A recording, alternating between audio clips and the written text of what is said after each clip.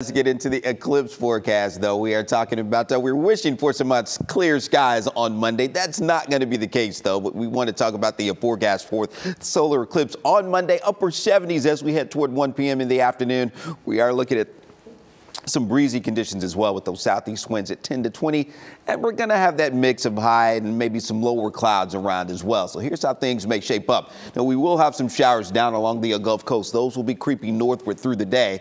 And you can see as we head toward 1 p.m., we're going to be looking at mainly dry conditions. You see a less than 20% coverage with any rain that we could see. The clouds, though, will be increasing through the day. So we're going to have partly to probably mostly cloudy skies. We'll have some higher clouds across the area mixed in with some low clouds trying to creep in from the south. So we'll see how far north those get as we head toward Monday afternoon. But after that, the showers do start to move in as we head toward 10 p.m. The rain and thunderstorms become more likely for us across the area Monday night. So the bulk of the rain, probably all of the rain, will be after the eclipse is over. And then we'll have some widespread showers and storms and maybe rounds of showers and storms as we get into late Tuesday or late Monday heading into Tuesday. More widespread rain across the area. Some of that rain could be heavy, and we'll have that potential for some strong, maybe severe storms during that time as well. So you can see a large area Monday evening going into Tuesday. That does include all of north and central Texas. We'll kind of fine tune that and pinpoint the areas where we could see some strong and severe storms beginning late Monday right through Tuesday. So keep checking back as we make updates to the forecast.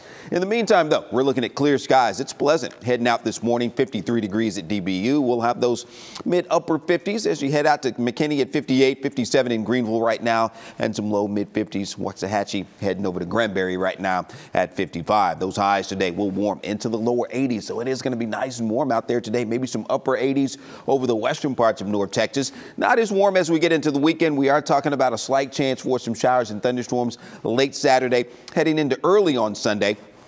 And that will be some showers and storms probably after midnight during the early overnight. That's going to be about it. Beyond that, the weekend not looking too bad for us. We'll have some upper 70s on Saturday and Sunday with plenty of sunny skies as we wrap up the weekend. And as we look at that extended forecast for you, heading on into the next several days there, we will have that potential for some more storms down the road as we head into the early part of next week. We will be looking at some temperatures in the low mid 70s right through the middle of next week.